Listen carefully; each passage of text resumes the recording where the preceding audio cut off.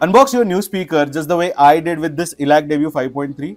Well, I'm pretty sure that the first thing you would want from the speakers is that they need to sound as incredible as they're designed to, because you purchase them for that particular benefit.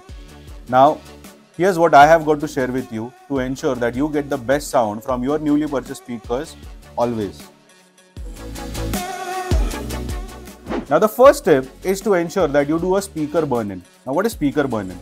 When you buy a newly purchased speaker, the mechanical components are going to be very stiff. So you have to ensure that you loosen them up, and to do that, the best way is to play some mix of frequency sounds, which can be an orchestra sound or it can be any other favorite tracks of yours on these speakers. Now obviously, if you want to use some of our recommendations, then check the link that is shared in the description to get the best playlist to test your speakers. Now when you do that, what happens is the speakers start playing in, and you do this speaker burn-in for almost 20 to 40 hours for most of the speakers. Now when you do a speaker burn-in test, you should always remember that you should not crank up the volume levels very high. They have to be at moderate levels and they have to run like that for a very long time. So when you do that, the drivers start loosening up and the mechanical components inside will start working far more better in your favor. The second tip is for placement. Now placement is very important to get the best sound from your speakers, and to do that, the first thing that you need to do is open up the user manual that comes along with the speakers and read it out to see what is the recommended distance from the walls for these speakers. Now, for instance, most of the speakers, especially the bookshelf and the floor standing, will be asked to be kept 6 to 12 inches away from the wall so that you don't have many distortions coming from these reflections. The second thing is to use the toe-in for the floor standing and bookshelf speakers so that you can focus sound towards your listening position.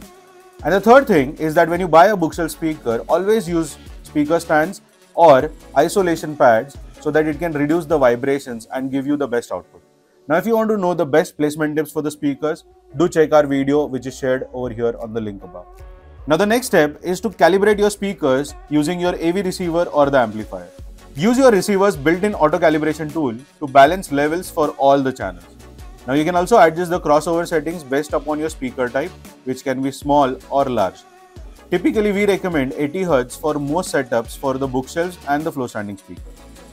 After that, you can even opt for manual distance and channel level adjustments to match your room layout experience. Now the fourth and most important tip is that when you do your amplifier and the speaker connection, it has to happen through speaker cables. So don't overlook on these speaker cables. They have to be of high quality oxygen-free copper. Secondly, the gauge of the speaker cable needs to match your distance of the cable laying as well as the power requirement of the speaker. So 12 gauge, 14 gauge, 16 gauge, please check which is required for your speaker and then do the connections. And for connections, always use banana plugs or spade connectors so that there is smooth transition of sound from the speaker cable to your speakers without any losses happening at the connector end. So with these tips, I assure you that you will get the best sound from your speakers always, and you will get what you paid for. Now if you want to know some more tips on the placement of the speakers, then please check the end screen for that next video. And for more such amazing tips and tricks for your home theater, don't forget to hit the subscribe button. That's it from my end. I, Tanmay Mehta, your home cinema consultant or home theater wale bhaiya, will see you again in the next video. Till then, if you need anything in AV, simply tap AV.